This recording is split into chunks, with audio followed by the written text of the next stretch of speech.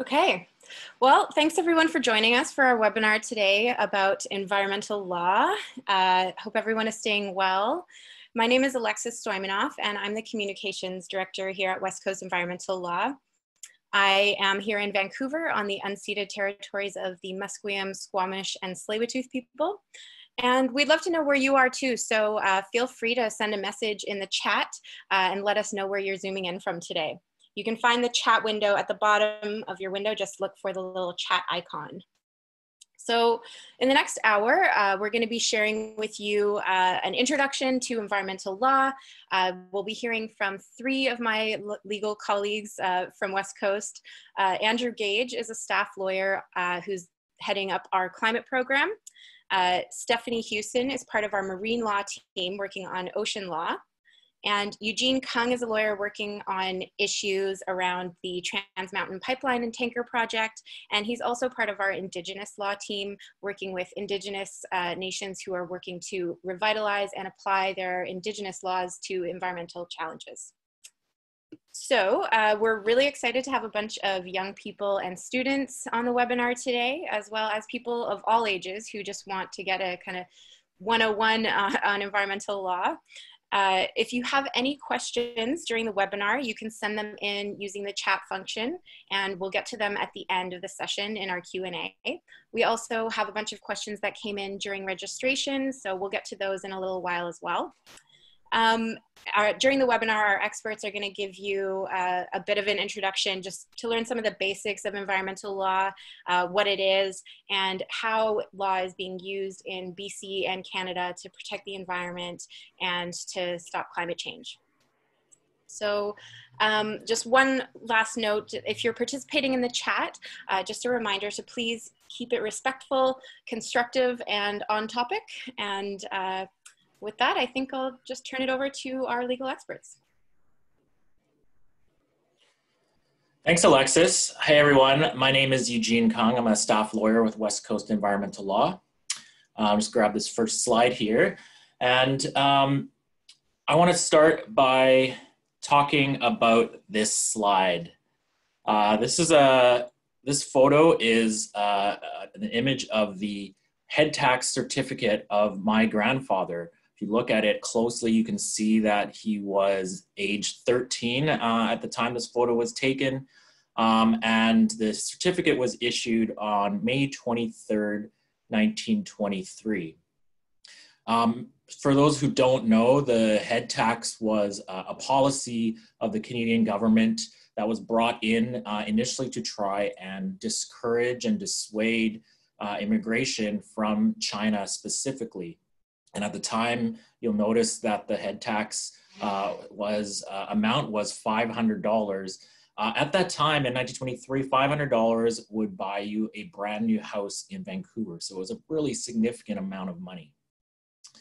And I share this to start off for a bunch of reasons.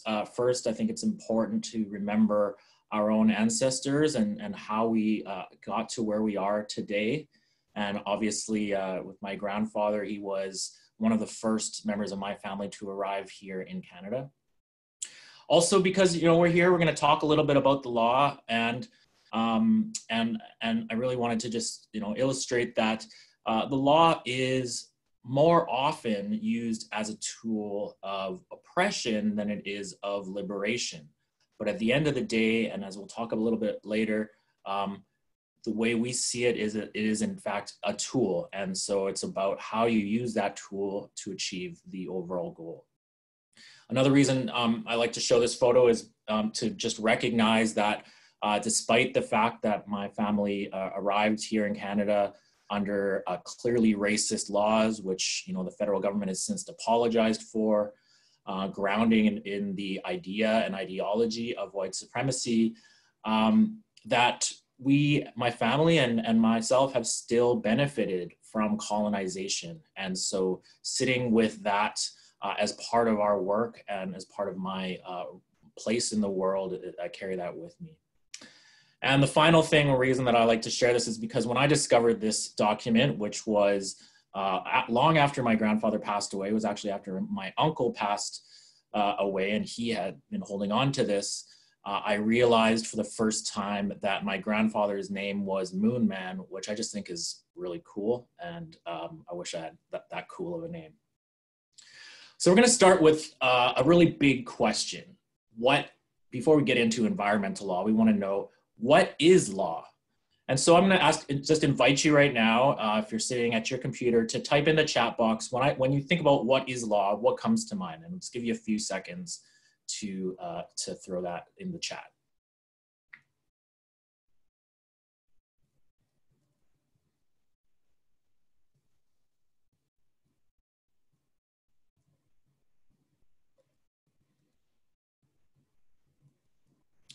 Not seeing too many things in there, but some folks just, yeah, put it right in there.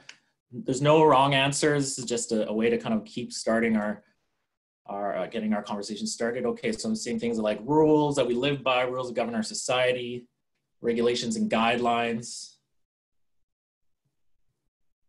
Great.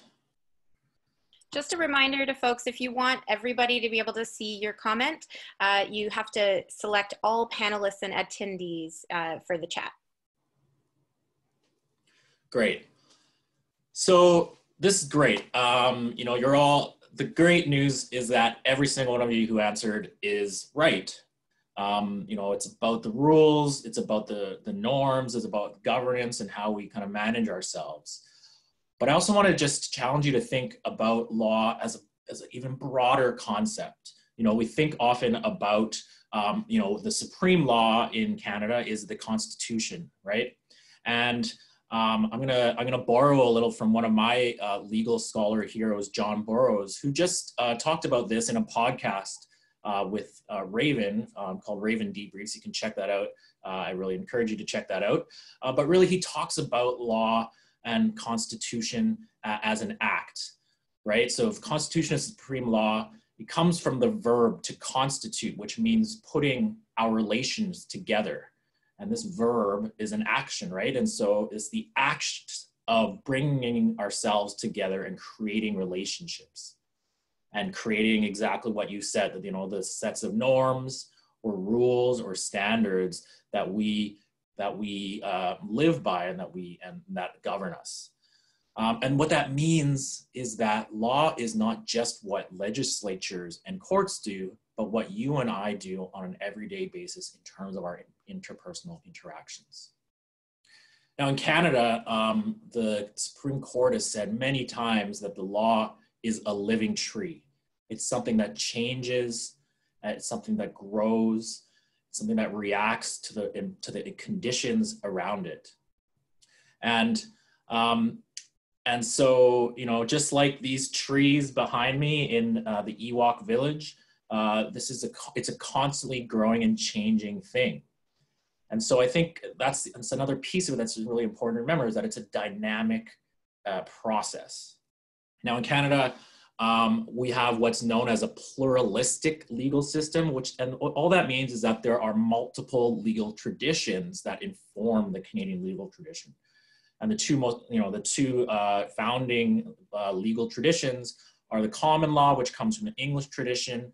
That's kind of the idea that the cases that come before, you know, set the precedent for future cases.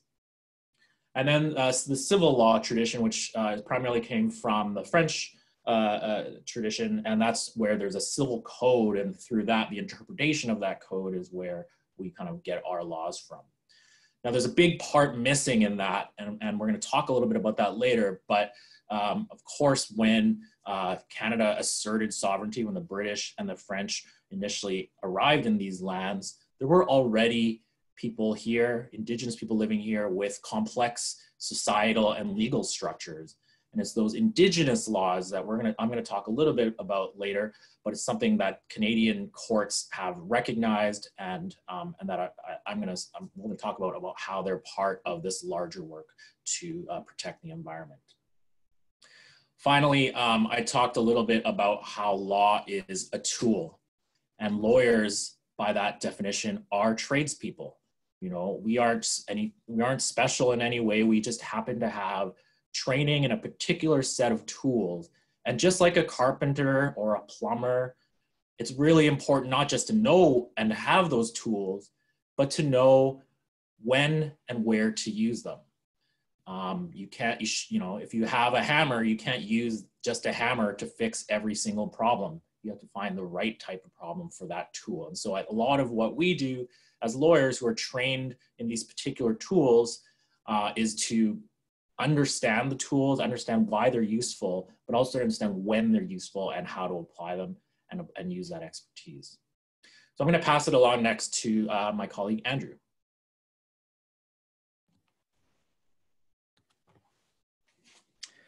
The legal system that many of us think about when we talk about law started far from here in the United Kingdom. Eugene's already referred to some of this. Canada's Parliament and provincial legislative assemblies, which make our laws, are modeled off of the United Kingdom's Parliament. England's Queen continues to be our head of state, and our court system is modeled on the UK court system. Many of our institutions are based out of England. But in the 1700s and 1800s, when England first asserted its sovereignty over Canada, what's now Canada, that country was going through a lot of change, including changes that affected its legal systems.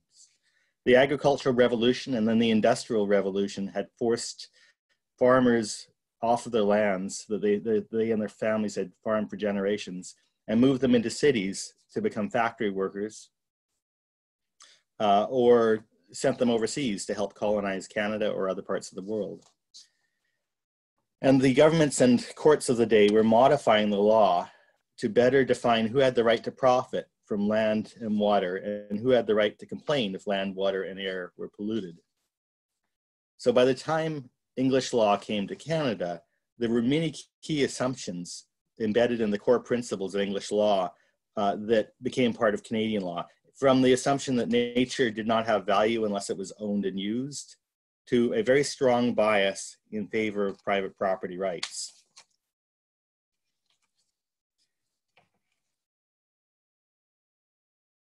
One more, please. When 4 provinces came together in 1867 and agreed to form a new country, it was the United Kingdom's Parliament that passed the British North America Act. And that became Canada's Constitution Act, 1867, defining the powers of both the provincial governments and the national government under this new legal system.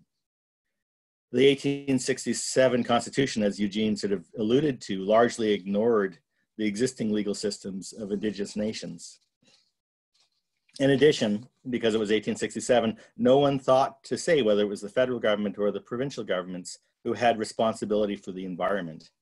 And since then, the courts have said that both those levels of government have a joint responsibility and joint powers over the environment. In 1982, at the request of the Canadian government, the UK Parliament passed a second Constitution Act, the Constitution Act 1982, which recognized the rights of First Nations and Indigenous peoples, as well as recognizing various rights that were guaranteed for all Canadians through the Canadian Charter of Rights and Freedoms. It's against this constitutional backdrop that environmental law has evolved in Canada. And I'll turn it over to Stephanie to talk a bit about one environmental law that we've been involved with.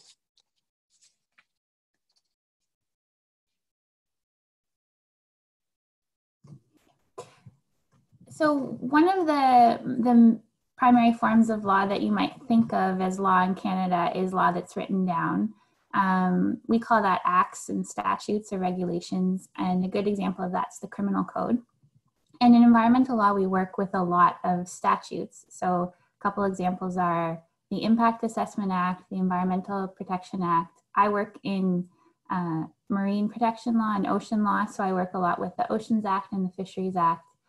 And what we do in law reform, that refers to the process of trying to change those laws.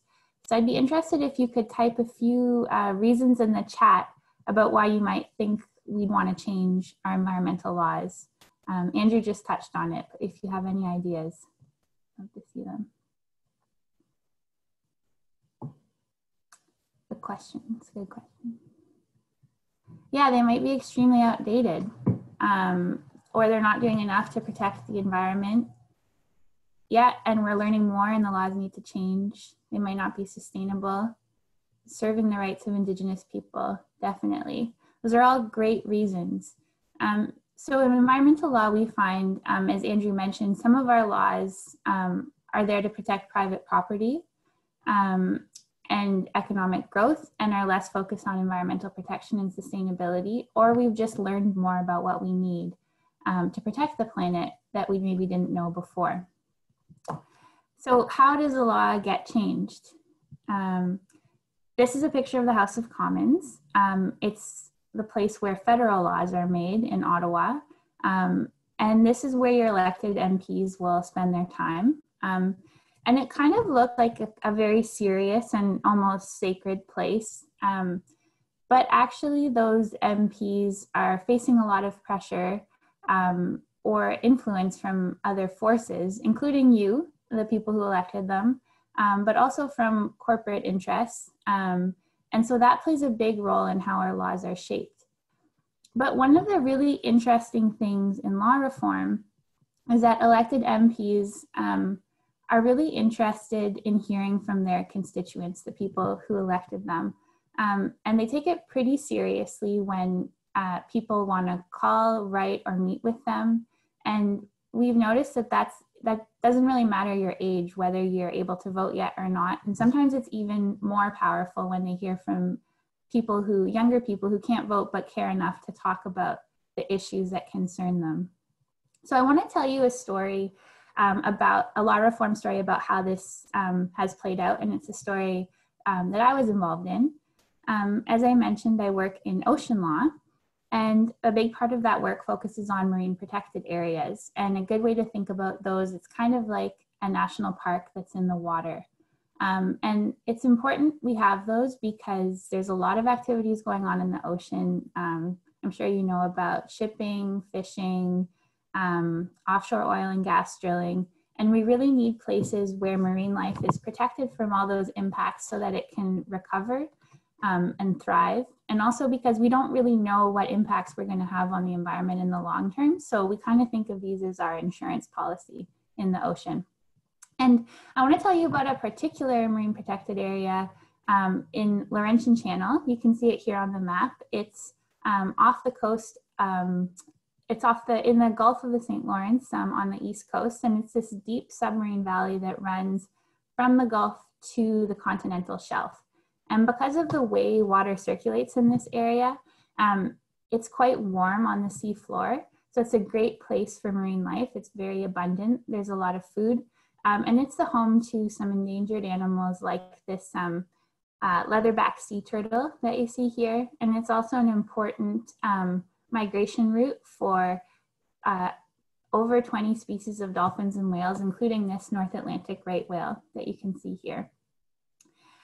So in 2017, the federal government decided to create a marine protected area in Laurentian Channel. And you can kind of see the outline here how it maps along that channel that we saw on the slide before.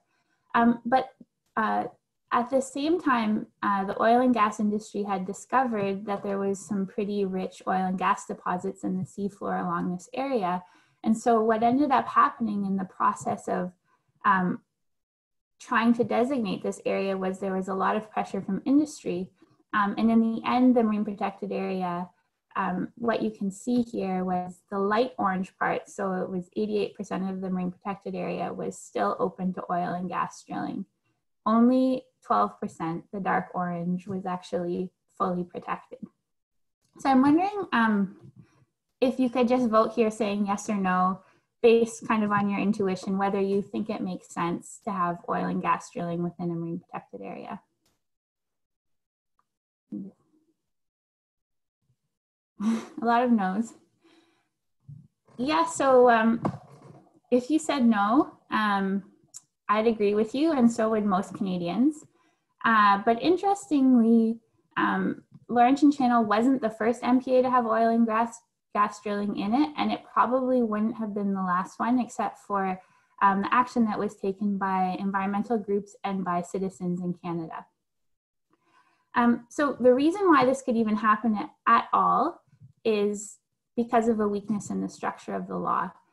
So this is an excerpt from the Oceans Act. This is the act that allows marine protected areas to be created. And it's a little tiny there, but basically this provision allows the government to create a regulation, designated a protected area, and also create some prohibitions of activities that can happen within the area. And then in this next slide, you see this is actually from the draft regulation for Laurentian Channel. And so because of this structure, what ends up happening is there's a general prohibition on all activities that disturb, damage, or destroy marine life within a protected area. And then there's a list of exceptions. And because nowhere in the Oceans Act or in the regulations under the Act does it say there are certain activities that just can't happen because they're too harmful, these exceptions can be pretty much anything. And as you see here, I've highlighted some of the exceptions in the draft Laurentian Channel regulations: seismic surveying, which is really loud and damaging, oil and gas exploration, and oil and gas pipelines. And this is a common structure throughout all MPA, Marine Protected Area regulations. And so what we did at West Coast was we looked at the law and we decided to write a brief about how it could be different and how it could be stronger. And we called for what we called a floor of basic protections. So what I just talked about, protections that would ban those really harmful activities from being present in marine protected areas. So there wouldn't be this kind of wiggle room for negotiations with industry to roll back protection over time. And I have to say, like, it's a great solution. It's one thing to write a brief on the topic, but it's another thing to get a government to actually accept that and change the law. And that's where Laurentian Channel comes back in.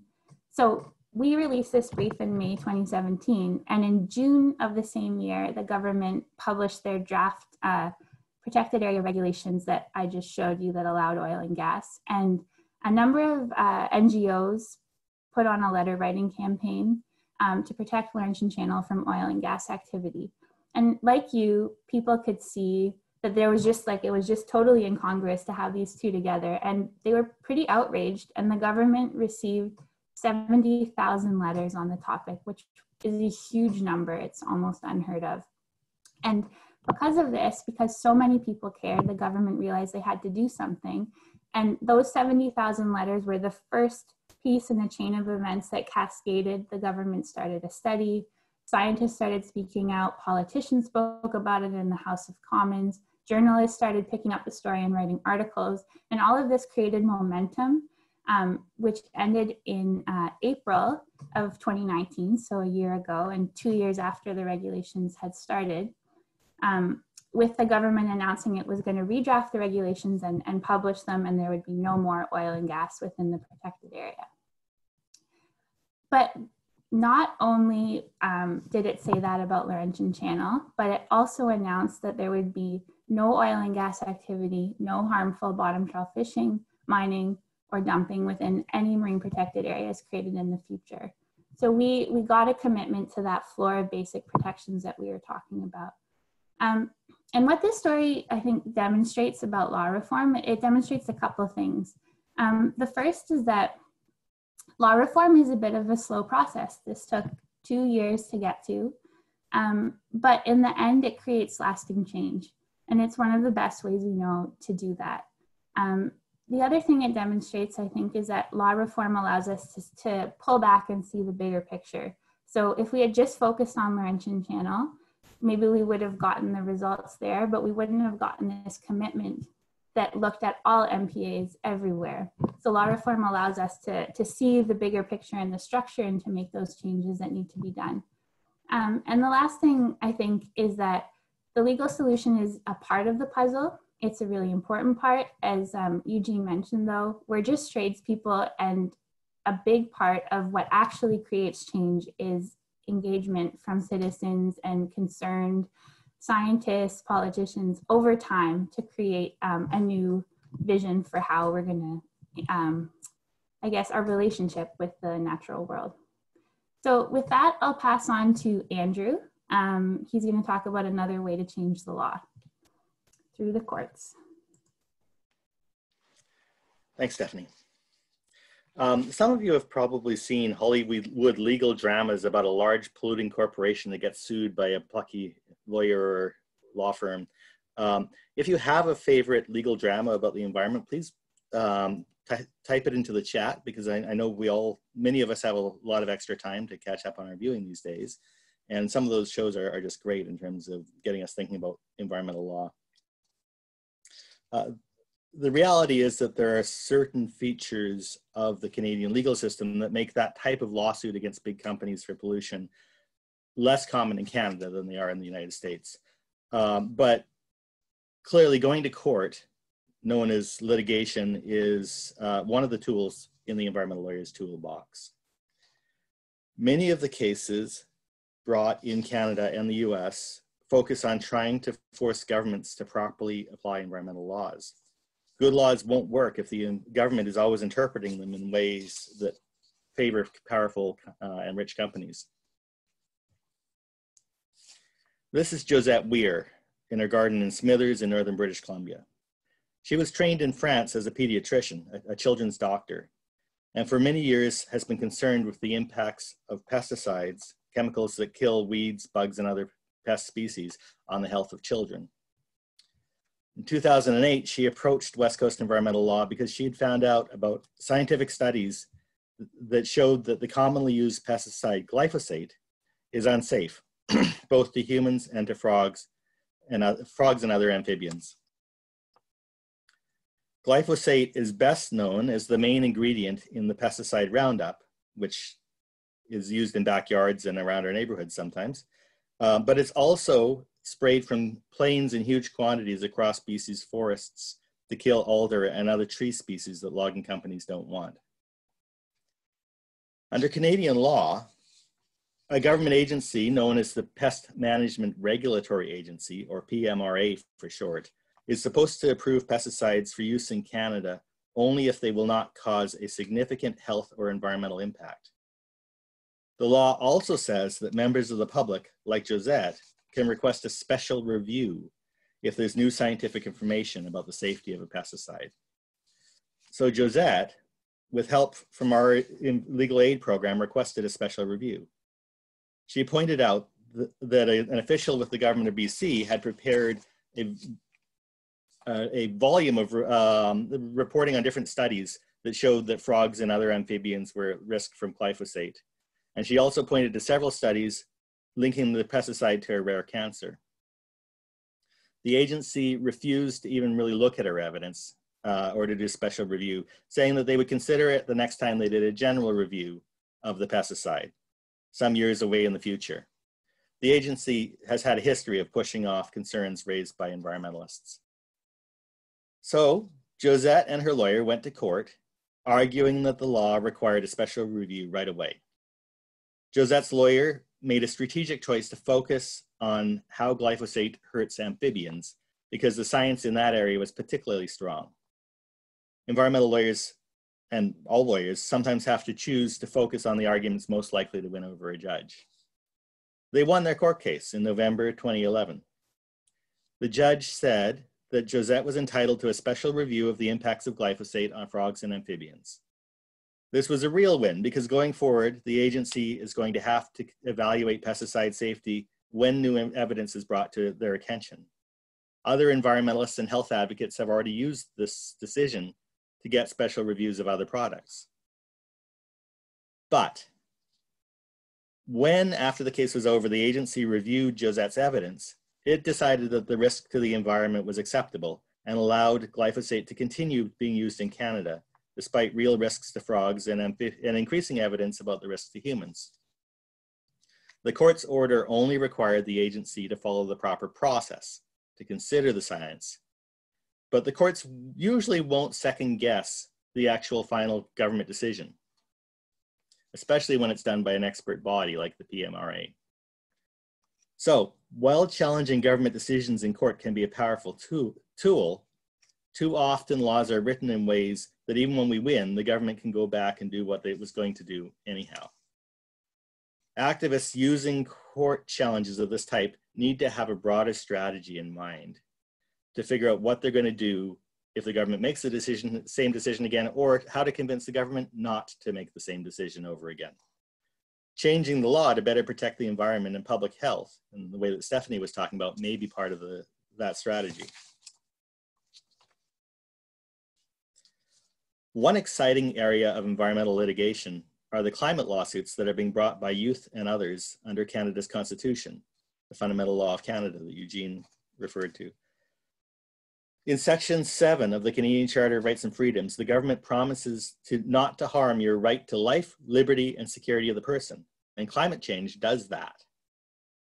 Because this is a constitutional right, the hope is that the courts may be more willing to look at whether the government is doing enough to fight climate change, and whether the actual impact of laws is enough to protect climate change. Cases of this type include a class action lawsuit filed by Enviro Jeunesse, a Quebec environmental group, against the federal government, an unfortunately unsuccessful legal challenge to the Trans Mountain Pipeline expansion, which we supported, brought by You Stop TMX for climate strikers. La Rose versus Canada, brought against the Canadian government by 15 youth from across the country with support from the Pacific Centre for Environmental Law and Litigation and the David Suzuki Foundation. And Mather versus Ontario, brought by 7 youth against the Ontario government with help from EcoJustice, as well as a recent legal challenge brought against Canada by 2 Wet'suwet'en hereditary chiefs, raising these same issues. We've also supported the organization Generation Squeeze to take part in court hearings about Canada's carbon tax to highlight the impacts of climate change on the rights of youth. Similar arguments are being raised in courts around the world, and in some cases, youth and other environmentalists are winning.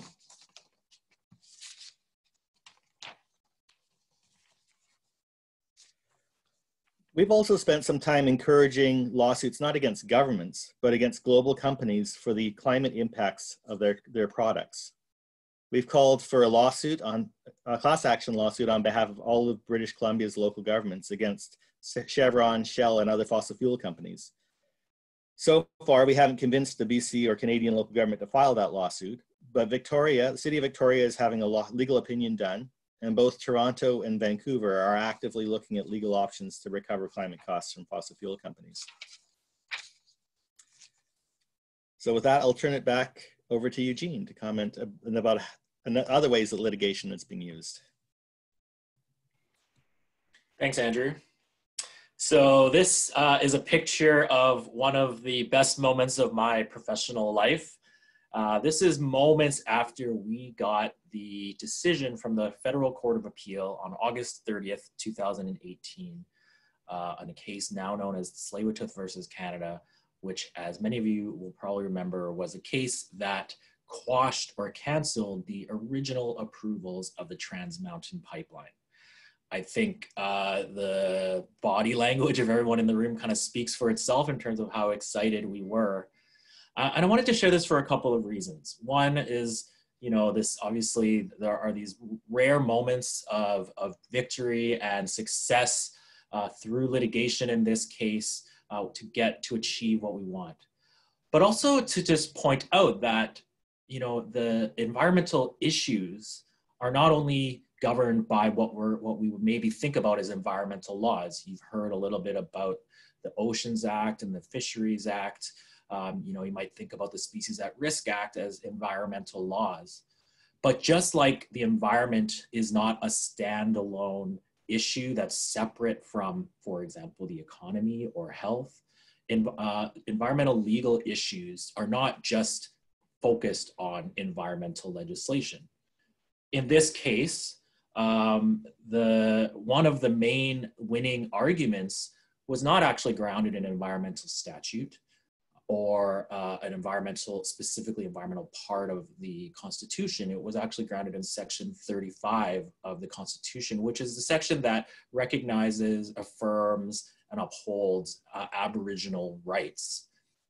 And it was based on a lot of those arguments, and primarily you may be familiar with this idea of the failure of the duty to consult First Nations on decisions that impact their rights, that this case was successful. And so I wanted to point that out because we don't want to just think about environmental law as specifically environmental statutes. A lot of what I do might be considered corporate law because it's often corporations who are trying to push forward these projects. And so understanding their structures is an important part of responding to their decision-making, not just in court, but at shareholder meetings and other places like that. Other areas include, municipal planning laws have huge impacts on environmental issues, public health, and so on. And so I think really the big takeaway here is that environmental issues are not just about environmental law. Because environment touches on so many parts of our lives. And in fact, the reality is that an oil spill or a salmon or air pollution or climate change don't recognize jurisdictions. They don't recognize these kind of artificial legal lines that legal systems put in place in order to try and kind of compartmentalize specific issues. And so just like the air is all around and it's moving freely, these issues need a multitude of tools that we talked about. Next slide, please. So I'm going to talk next about Indigenous law, which I touched on at the top. Now, Indigenous law, to be clear, is a different thing from Aboriginal law. Aboriginal law is the interaction is the Canadian law and the way that it interacts with Indigenous or Aboriginal peoples. It's the basis of the last photo that you saw around the duty to consult, and deals with rights in that manner. Indigenous law, by contrast, is the law of Indigenous peoples themselves. Remember at the start, we talked about how when the first settlers arrived, there were existing complex societal structures and decision-making processes in law. And remember, law is not just what's written down or the rules that people agree on, but also the process of getting to those rules. So if we think back to, for example, the Indian Act in Canadian law and the ban on the potlatch in Indigenous communities that lasted until 1951, that was actually a ban on legal procedure. It would kind of be like saying that you can't have debates on passing legislation in kind of Canadian context.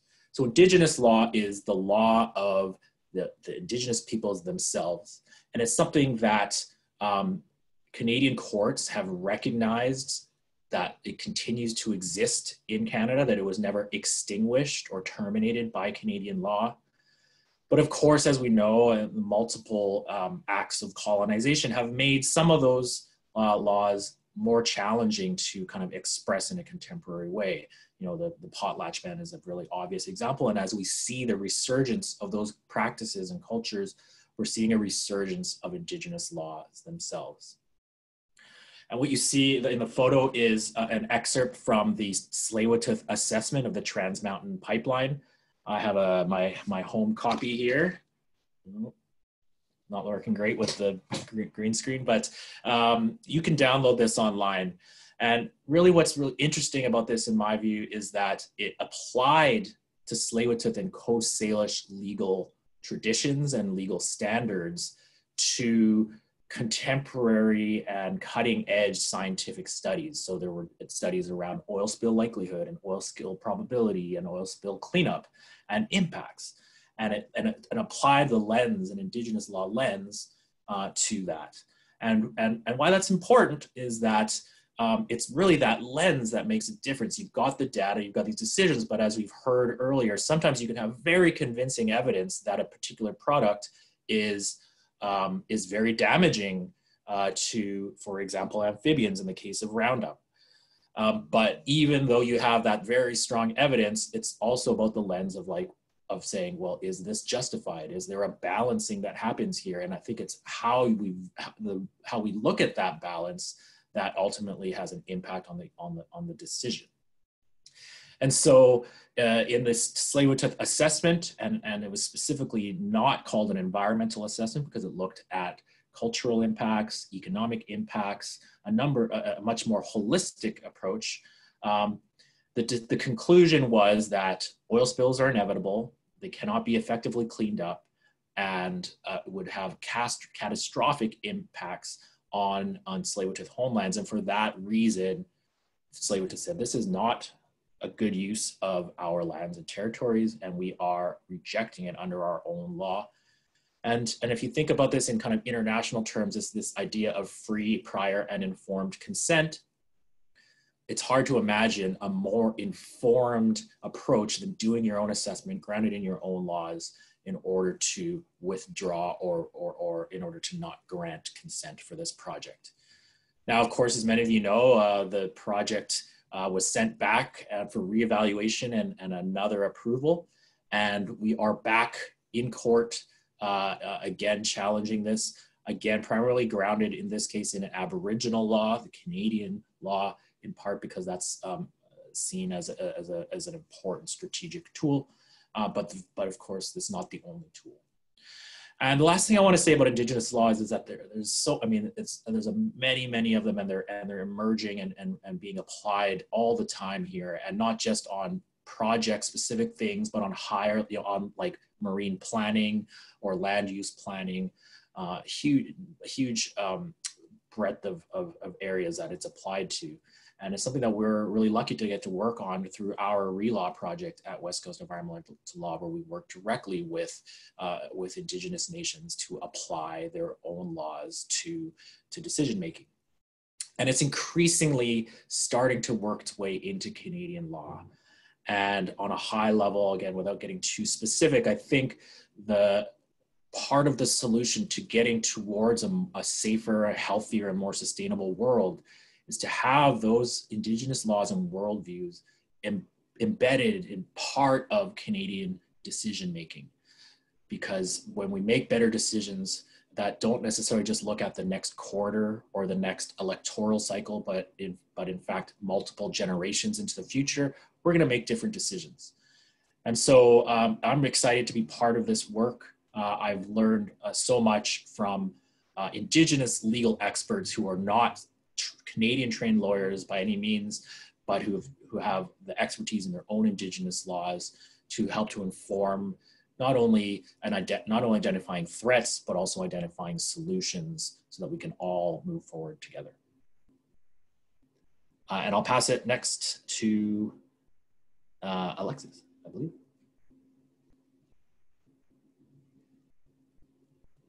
Right. Well, thank you so much for giving us that great introduction to environmental law, Eugene, Andrew, and Stephanie. Now, I just want to talk a little bit about how you can start getting involved in legal initiatives for the environment. So there are a few things we can suggest off the top. One of them is if you have questions about how the law might be able to help you solve an environmental problem in your community, give us a call or send us an email. We have a legal advice helpline that you can call or email to speak to a lawyer and get some free advice, or we can help connect you to a private lawyer in your region. We also sometimes provide funding support for individuals or groups who want to take action, legal action for the environment. So, you know, for example, if you're worried about industrial logging that's impacting your local watershed and you want to take legal action to do something about it, you can give us a call or any email and we'll talk about your legal options. I'll post a link in the chat after this so you can find some more information about our legal aid programs. Another way you can get involved is just by staying up to date on these legal issues. And we talk about this stuff all the time at West Coast, so I would recommend subscribing to our newsletter. We have a monthly email newsletter. We also have multiple social media channels where you can find us on Facebook, Twitter, and Instagram. And we just try to do our best to keep you in the loop about opportunities to take action, about those key moments where we need people like you to stand up for strong environmental laws and kind of help with some of those law reform initiatives that Stephanie was talking about. There are other opportunities, you know, like signing petitions, contacting decision makers, or attending events and webinars like this one. So if you go to our website and click on the subscribe button, then you can sign up for regular updates about all this kind of stuff. And another way, if you want to take action right now, we can suggest one way that you can stand up for strong environmental laws today. There was a leaked memo recently that revealed that the oil and gas industry in Canada has been asking the federal government to weaken environmental laws in the middle of the COVID-19 pandemic, and also to delay regulations or policies that would uphold Indigenous rights. So we think that this is not a good idea right now. Environmental organizations like West Coast have been speaking up about this and urging the federal government not to roll back environmental laws. We think this is really not the time to be weakening the rules that protect our health and safety and the environment. So if you want to help, one way you can do that is by contacting your own member of parliament and just telling them why you think that they should stand strong and resist the pressure to weaken our environmental laws. We'll post a link in the chat as well for a website where you can look up your MP and the contact information for your MP. And we just encourage you to try writing a letter to them, sending them a personal message, or contacting them in some way to explain how you feel and why you think it's important for us to maintain strong environmental laws right now and in the future. So now we've got a bit of time left to respond to your questions. I just want to note that we are getting a little bit close to our the end of our hour together, but our panelists have agreed to stay on for a little bit after the hour to try to squeeze in a few more questions. So if you have time and you'd like to stick around for a few minutes and get in a couple more questions and answers, we'll be happy to stick around for a little bit too. Okay, so we've had some questions. I saw some questions in the chat. I think one question that was in here that was a good one was about what the difference is between laws, regulations, policies, and all these different kind of buzzwords that you might hear.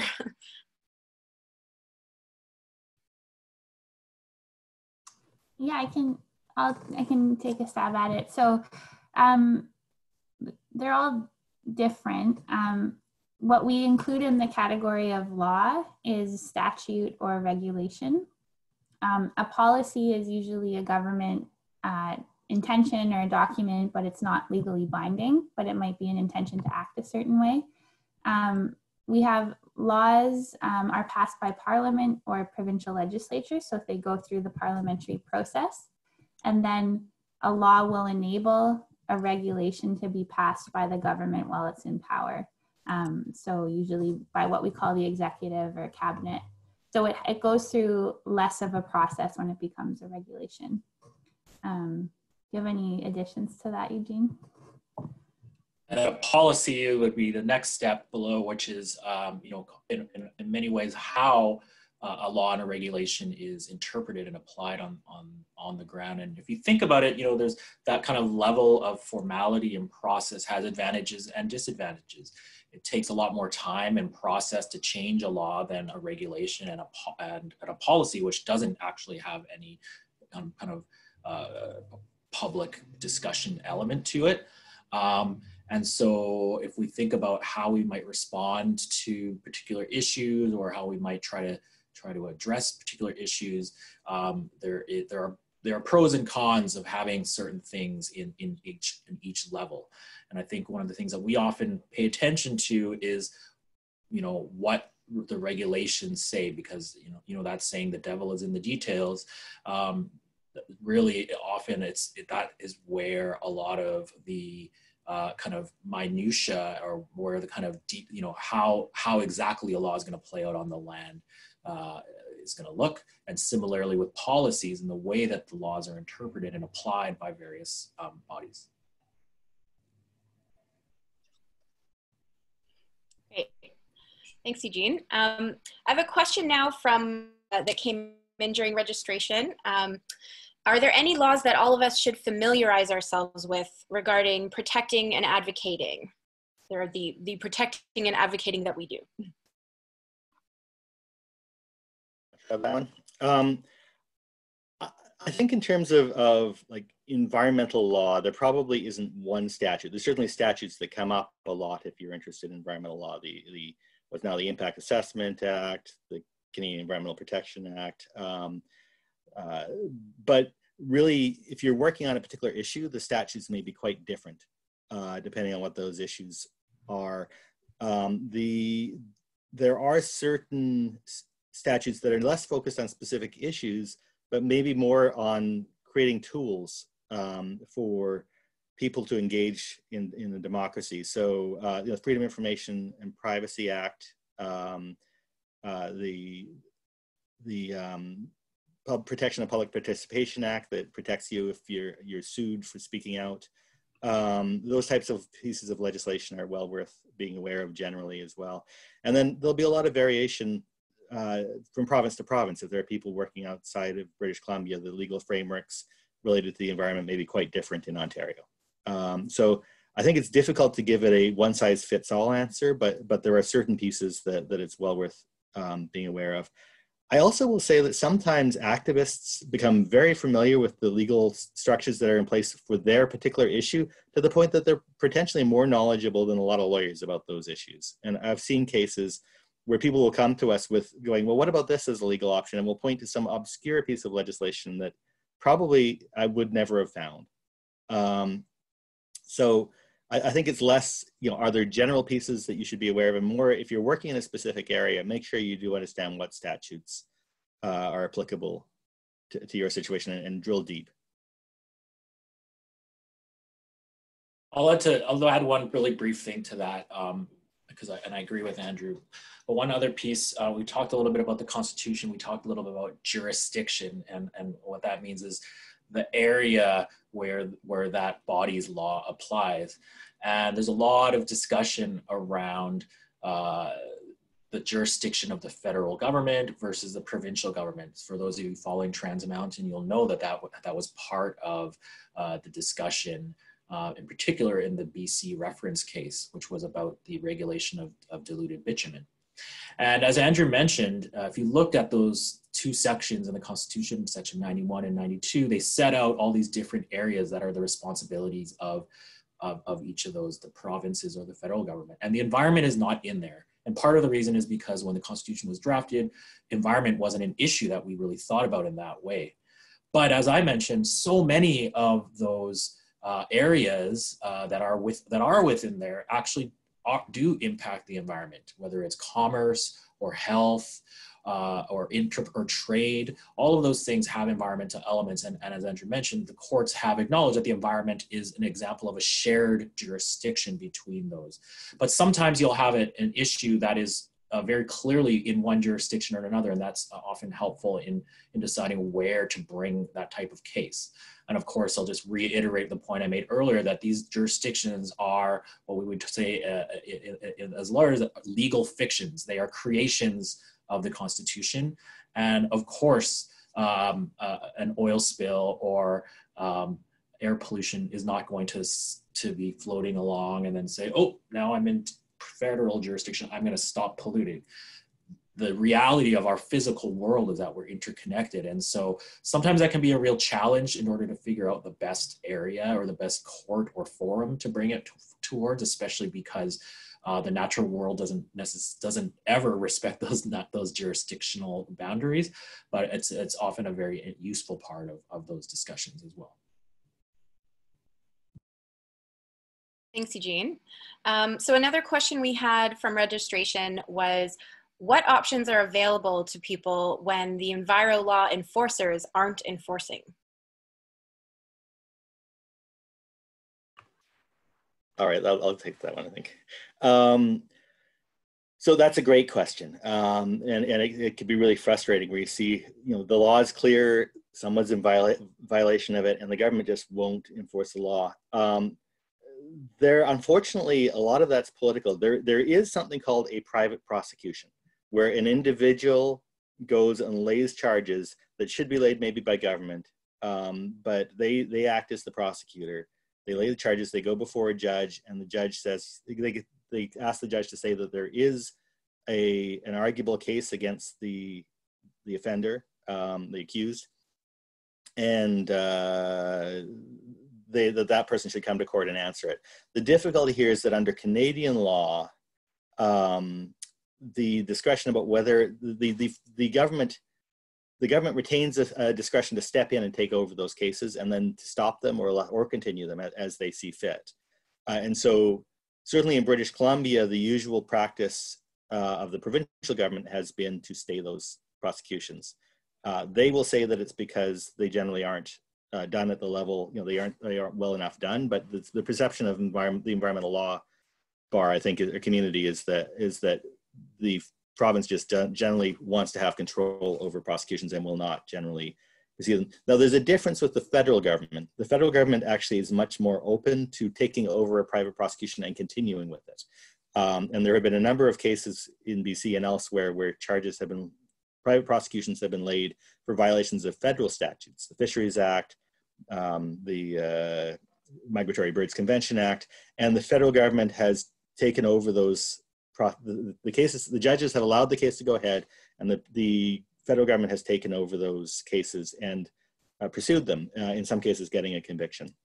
We were very involved in a case recently where a tanker was driven off a road and tanker truck rather was driven off a road and punctured, causing jet fuel to spill into Lemon Creek in the Kootenays. And there was a private prosecution launched there, and the government, the government took that, overstayed it, but relaunched the charges, and there were just recently the convictions were just confirmed recently by the Court of Appeal. They can work. That we've also been involved. We spent a lot of time and energy trying to get a private prosecution against the Mount Polley Corporation for the Mount Polley breach. And that was stayed by the province, who never did lay charges. So one of the tools, there's also situations where the government itself is the one who's not really enforcing the rule. And then that type of legal challenge I spoke about earlier, where you're challenging them either for making a wrong decision or for not doing something that they're required to do under the statute, and you're suing the government, that's that's another way to proceed. It's different than the sort of more criminal, quasi-criminal charges that we're talking about. I just got a note saying I didn't say what stayed meant. In this case, stayed would have meant that the charge would be withdrawn, essentially. So there was no consequence for the offender. Okay, so I just want to flag that it's 12:59 here, so if anyone has to drop off, thank you so much for joining us, but we will stay on for another few questions if folks are interested. We've got a question here about rights of nature, and there were a couple different questions about this, actually. So do you see a place for making legal cases on behalf of the rights of natural systems like rivers or forests in Canada? And another related question was, what rights do animals have?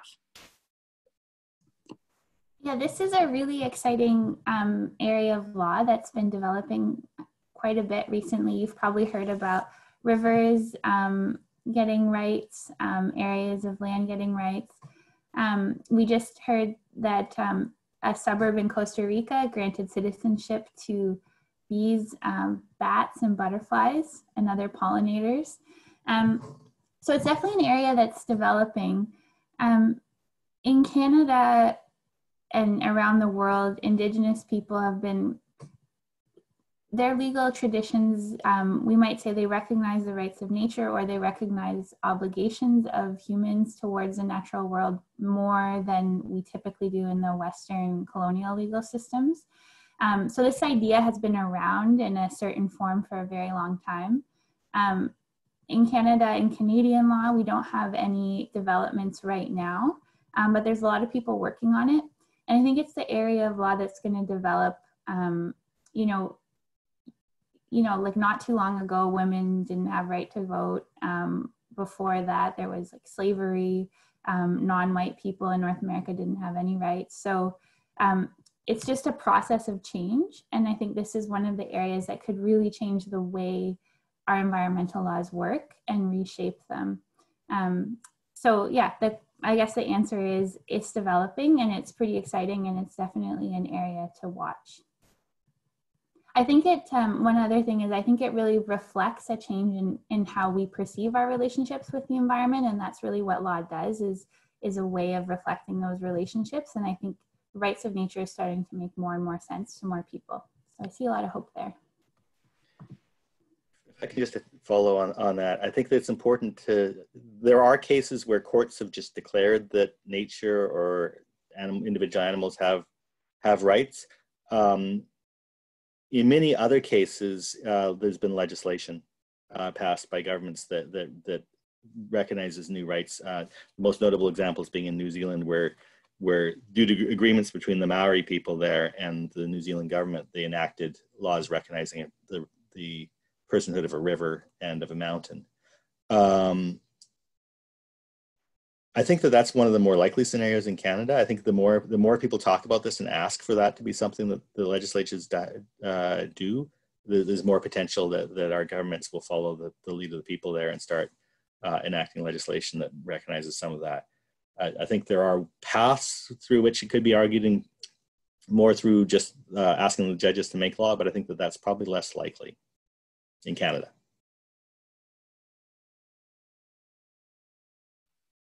Thanks, Andrew. So we have another good question here in the chat. How did you know that you wanted to be an environmental lawyer and that it was the right career path for you?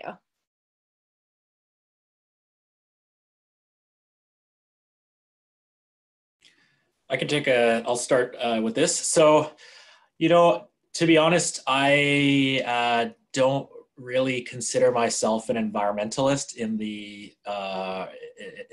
many senses. I came to this work through primarily working on human rights and anti-poverty work, and some of the things that I said earlier about how environmental issues actually touch on so many other issues is part of that. And so for me, it wasn't necessarily a goal that I was working towards initially. I was certainly interested in particular international responses to climate change. When I was in undergrad, this might date me a bit, but it was right after the Kyoto Protocol was first signed, and there was all kinds of hope about this kind of international cooperation. And as we're seeing right now in response to COVID-19, the international community can work together to address large existential threats. Unfortunately, that hasn't happened with near the same urgency or efficiency or efficacy as we've seen with the pandemic, but it's very clear that it can happen. And so my path to this came initially through doing anti-poverty work in the downtown east side and human rights work more broadly. But also seeing how, in particular, energy projects and climate impacts have a huge and disproportionate impact on the most marginalized folks most often. And that happens for other environmental impacts as well. And so my path was kind of through that. Obviously, I care very deeply about the environment, but primarily I came to this through human rights work.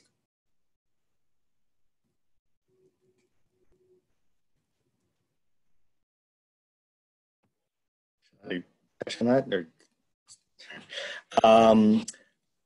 I was an environmental activist before going to law school. I started to become involved in high school and in early university, and in fact, I had a few sort of opportunities to work with a woman who, Joan Rousseau, who had some legal training but wasn't actually a lawyer. She'd had the first year of law school, and she and I would go. She would drag, when I had a question about what are these injunctions that keep being given by judges against protesters and how do those work, she would go, let's go find out, and drag me off to the law library. And so that was a great opportunity to realize that I had some interest in that type of research, even before going anywhere close to law school. But actually, I made the final decision to apply to law school when I was waiting for my trial after being arrested in Clayoquot Sound. I was having a lot of interactions with the legal system that were not entirely positive and where I felt my views were being misunderstood by the courts. And so I had stood on the road along with 800 other people plus, and been arrested for stopping logging.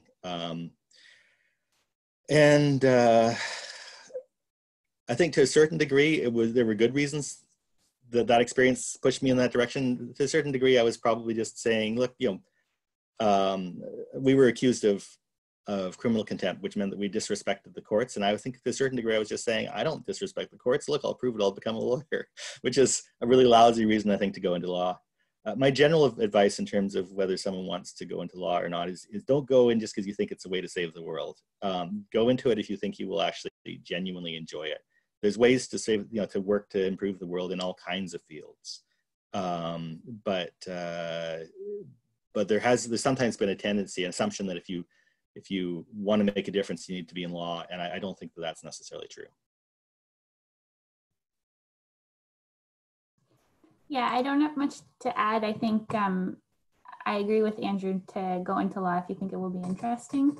And if you like reading things and writing. I think for me, it felt like right before I started law school, I heard about an internship working in Alaska on a watershed protection and Indigenous sovereignty. And I was just like very excited about it. And that took me down the path. So it kind of also depends where life takes you sometimes.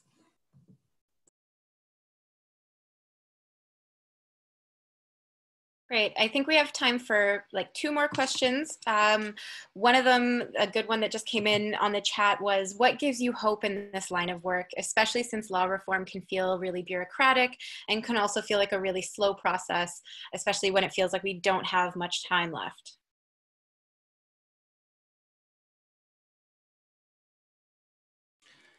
Yeah, that's a great question. Thanks. And you're right. Sometimes it can feel like swimming upstream in a flood. And but at the end of the day, I think for me, what gives me hope is doing the work that I believe is in the right direction. And when we have those rare moments of victory, like what you saw, really celebrating those. And I think, for me, a lot of this is the community and the movement that has grown, that I've seen grown hugely over the last number of years, where in particular, folks like youth are now starting to lead, and you're starting to do so with a big picture lens, with an intersectional analysis that understands power and colonization that just didn't exist for example, when I was in high school. And so a big piece of that is, for me, is that I'm inspired by, and that gives me hope, is youth and youth activism. And I had the great fortune and pleasure to spend some time with Greta. That's not working very well. There it is. When she was here in Vancouver, it was so nice to get to chat with her a little bit and see that she's leading, part of a really leading voice and speaking with such clarity. And so that gives me a lot of hope moving forward.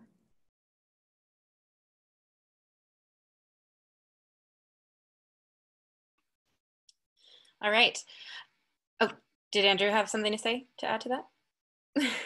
I mean, I think everyone gets hope in their own ways. I feel much more empowered and hopeful working on these issues than I think I would if I was just ignoring them or trying to ignore them. I also think, I mean, that's going to be a personal answer for everyone. And for myself, I mean, I have a personal faith tradition that I draw on, and I think others will have different answers about how they keep hopeful. So, yeah.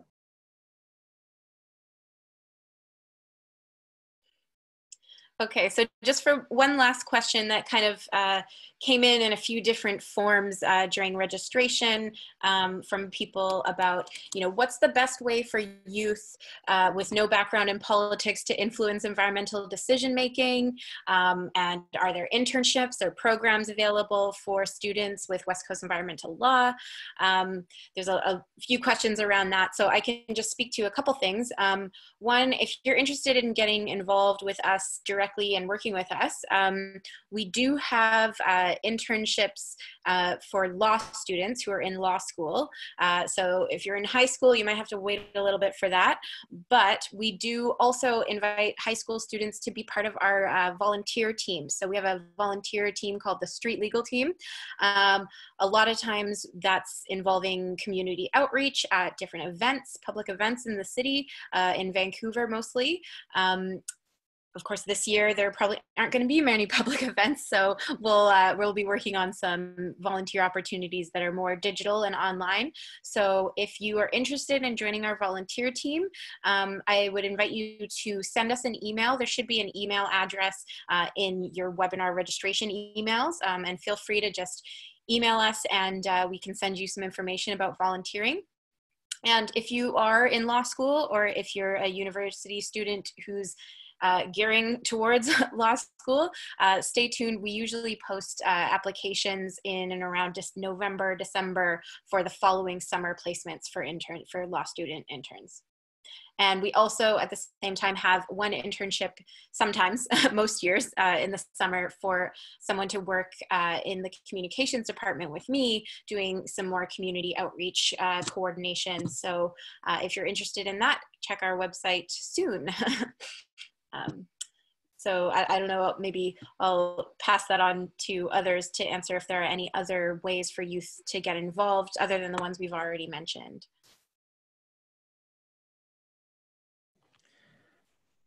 I mean, obviously, there are a lot of groups out there, a lot of movements out there that are working on environmental issues, and find one that works for you and work passionately with them, and just keep legal options as a question mark in the back of your head. So as I said before, sometimes we have people come to us looking for legal help who really already know what the law says and what the answers are. We're available, particularly for groups in BC, to answer questions about legal options, and one way to get involved in environmental law is to use it.